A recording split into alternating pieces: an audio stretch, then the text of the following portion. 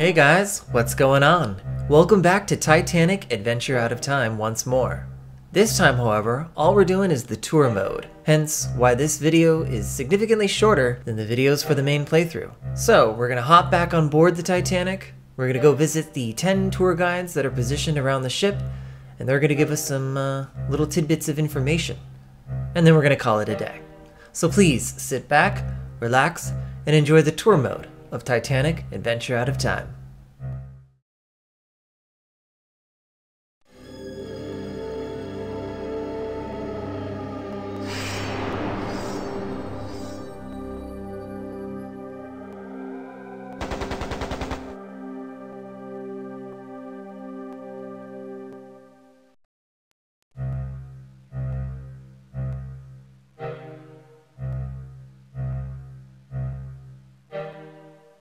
So we're back with Titanic Adventure Out of Time to do the tour mode this time. What this is going to entail is, I believe there's 10 tour guides. We're just going to go over to them, talk to them, and they're going to give us little facets of Titanic history. Nothing serious, nothing crazy, and this should be pretty quick. So, let's get back on board the RMS Titanic.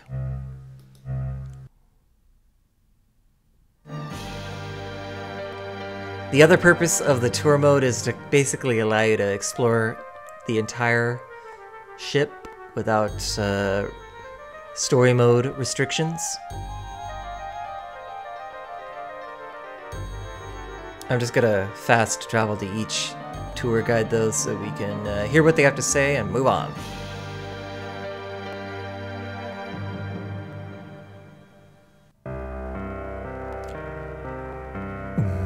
Start here with Smethells and work our way around, I guess. Alright, Smethells, what do you have to say? I was wondering when you'd arrive. Welcome aboard the Titanic. Thank you. I am Smethells, your steward. I have a letter for you from Bruce Ismay, your host. Dear honored guest, it is my great pleasure to welcome you to our distinguished company of first-class passengers on the Royal Mail steamer Titanic's maiden voyage to New York. This historic event, the very height of gracious and civilized travel in the 20th century, promises to be one that we shall all remember for years to come. The White Star Line has made every effort to ensure that your journey will be as luxurious as a sojourn in the finest private home in England, and as pleasurable as a tour of the glittering capitals of Europe. Indeed, the Titanic's amenities are unsurpassed.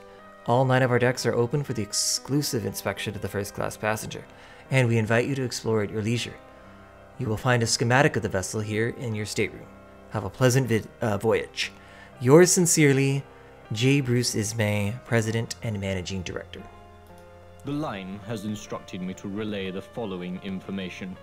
Like her twin sister, the Olympic, the Titanic was built at the shipyards of Harland and Wolff in Belfast. Harland and Wolff. Construction began in March 1909.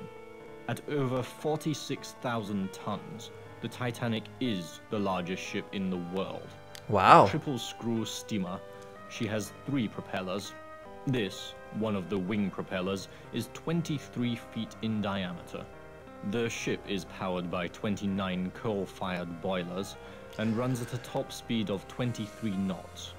The ship is 882 feet, 9 inches long, and 92.5 feet wide.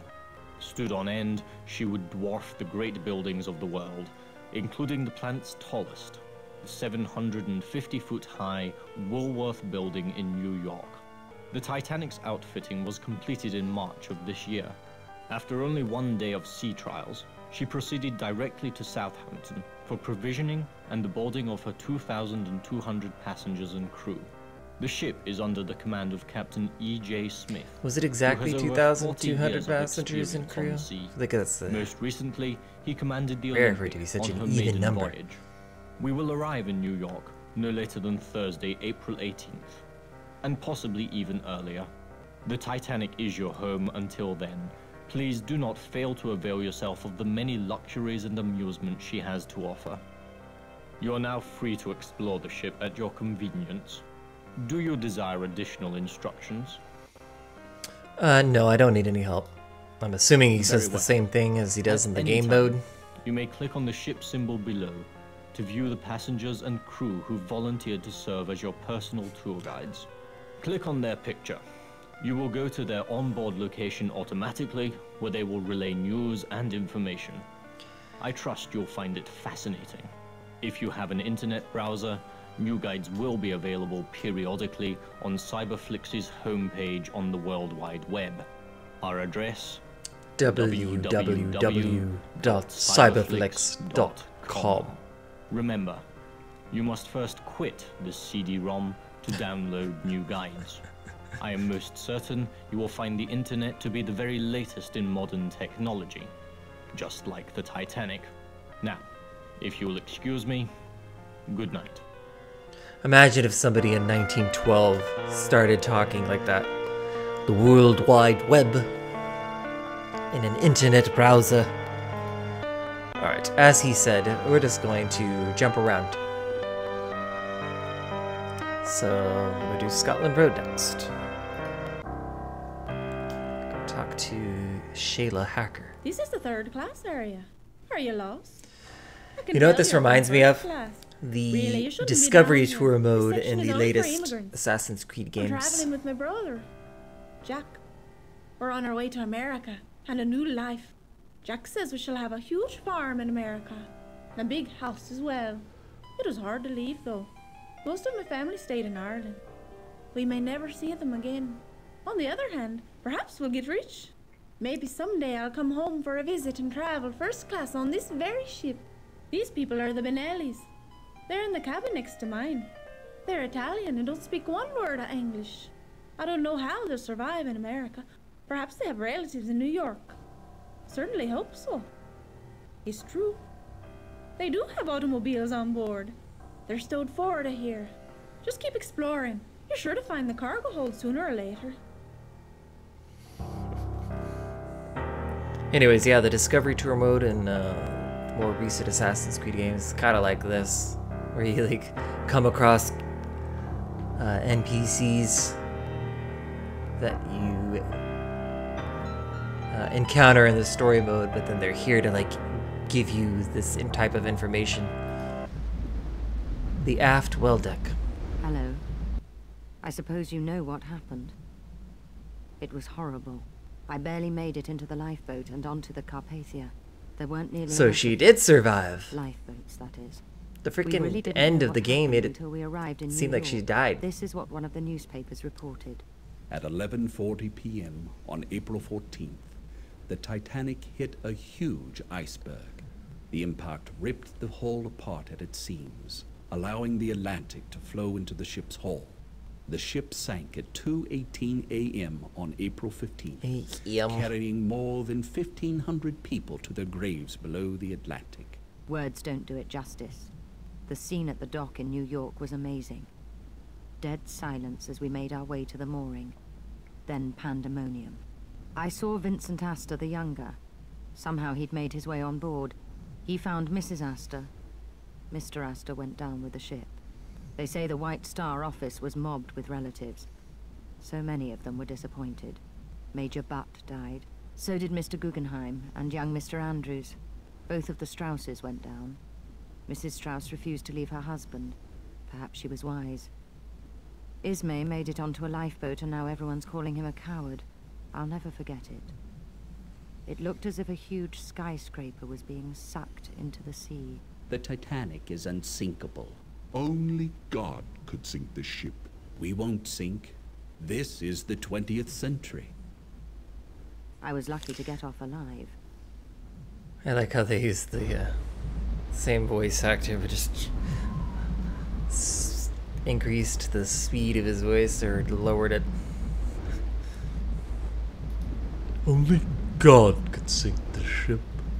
First class smoking lounge with Eric Burns. Good evening. My name is Hello. Eric Burns. I'm a photographer. Did you get a cigar? Smethells tells me we have 8,000 of them on board.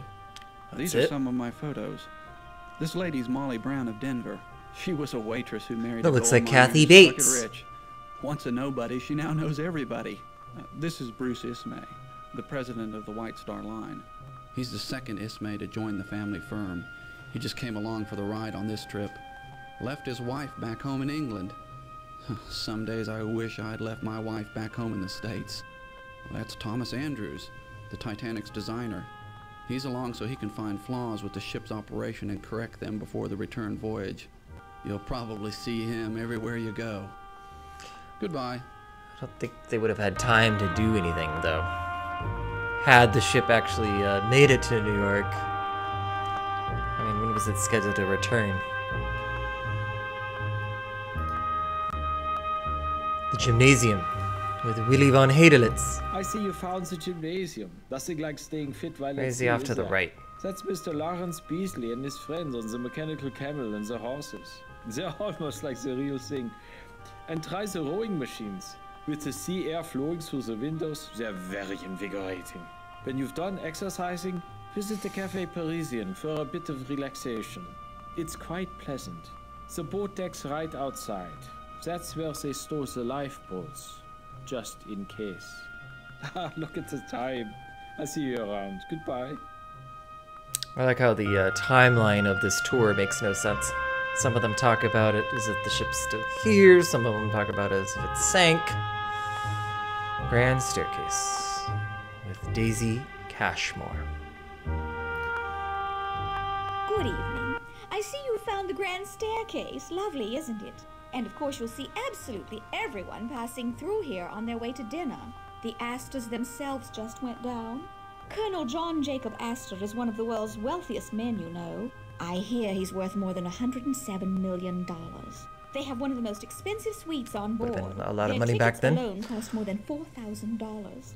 Mrs. Astor, she was Miss Madeline Force of New York, is the Colonel's second wife. They've been married only since September, and they've been touring the continent since. I hear they're already expecting a child. I do hope the voyage isn't too difficult for poor Madeleine. She's only 19, can you imagine? Then there's Isidore Strauss. He's a partner in Macy's and Lord & Taylor in New York. Such lovely emporiums, don't you agree? At Macy's. He was born in Bavaria, but I hear he grew up in Georgia. I hear he even tried to join the Confederate Army. They wouldn't have him. Mrs. Strauss is along as well. Oh, that's Archie Butt. Major Archibald Willingham Butt, I should say. He's returning from a very important mission to the Pope in Rome, and he's carrying a message back to President Taft. But when he's off duty, Archie is such a gay blade. Have him tell you about being sent to the Pacific with a boatload of mules. He's just too amusing. The page is playing the roast beef of old England. That's the call to dinner. Perhaps we'll see you again later.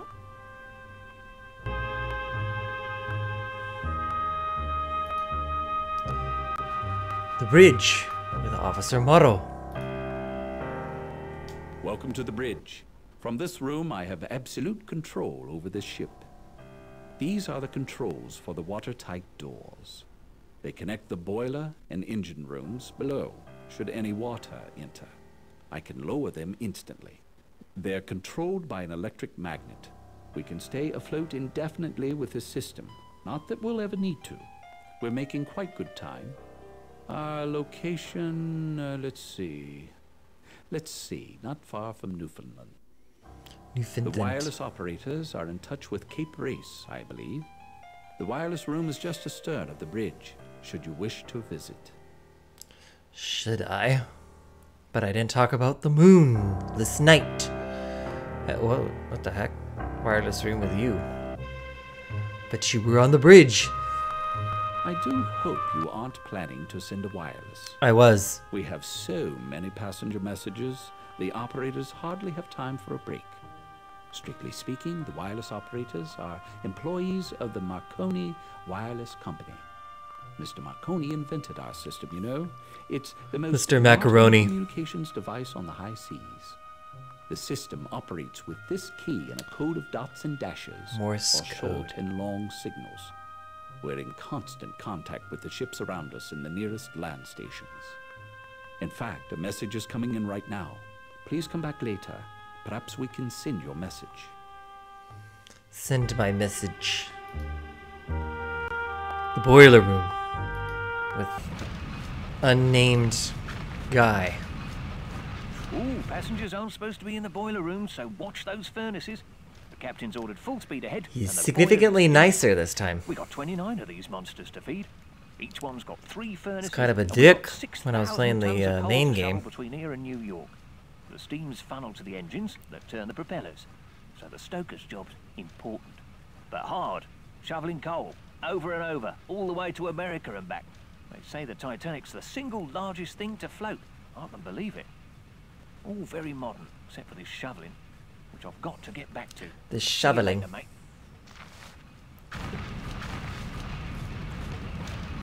Alright, our last stop, the Turkish bath, with Leyland, Sachem, Trask.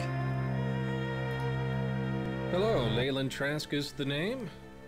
Luxurious, is it not? And excellent for meditation. Do you know anything about time travel? It's curious. I was just reading this book. It was written in 1892, only 14 years ago, but it's weirdly modern. It's about a ship called the Titan, the largest ever built. It was supposed to be unsinkable, but in the book, the ship sinks with everyone on board. Gives me the shivers. But the shivers aren't that uncommon in the line of work, visions, predicting the future, that sort of thing. For the past couple of days, though, it's been very odd. I keep seeing newsboys and the word Carpathia. I can't figure it out at all. Good evening. Good evening. I believe that's everybody. I already talked to Smethells. I don't think he's going to say anything different. Well, there you have it. Very quick. That's the tour mode. Well, that's going to be it for this one. Hopefully you learned a little more about the history of the ship from our gracious hosts. If you didn't catch my playthrough of the main game, I'd like to invite you to go check it out now. But before you do, if you enjoyed this video, go ahead and give it a thumbs up, and consider subscribing. That way you can follow along as new videos are released. As always, thank you so much for watching, and I'll see you next time.